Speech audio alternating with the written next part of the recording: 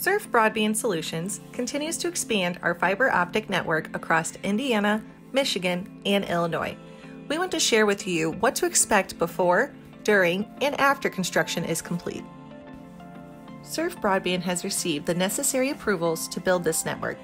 This means that our crews will have access to the local right-of-way and utility easements, as is the case with other utilities such as cable television, electricity, and natural gas. Most homes and businesses in your area are connected to a copper telephone line and a coaxial television cable.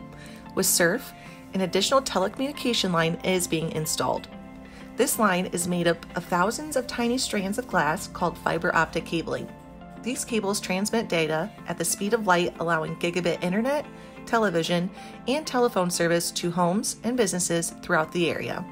In some neighborhoods where utilities are overhead, Surf Broadband may install at the fiber optic cables on existing telephone poles. In neighborhoods where the utilities are buried, the cables will be underground. It's important to know this network will pass by your house, but not to your house. Not just yet. Once the fiber optic network is ready, you will have the opportunity to sign up for Surf Broadband's fiber optic broadband service. After you sign up, one of our installation technicians will connect the fiber to your home. You're probably wondering what to expect as construction approaches your area. First, you'll get a letter, then a postcard, letting you know construction is on the way. You'll also notice large signs at the entrance of your neighborhood and a smaller sign closer to your mailbox. Whenever possible, a Surf Broadband crew member will attempt to contact residents personally when construction is about to begin. Surf will mark all existing utilities with colorful flags prior to beginning any construction. Sometimes our crews will need to temporarily expose buried utilities to make sure that our installation safely crosses those utilities. After this process is complete, you'll see trucks in your area with large spools of orange conduit as the installation begins. We will not be digging large trenches in your yard.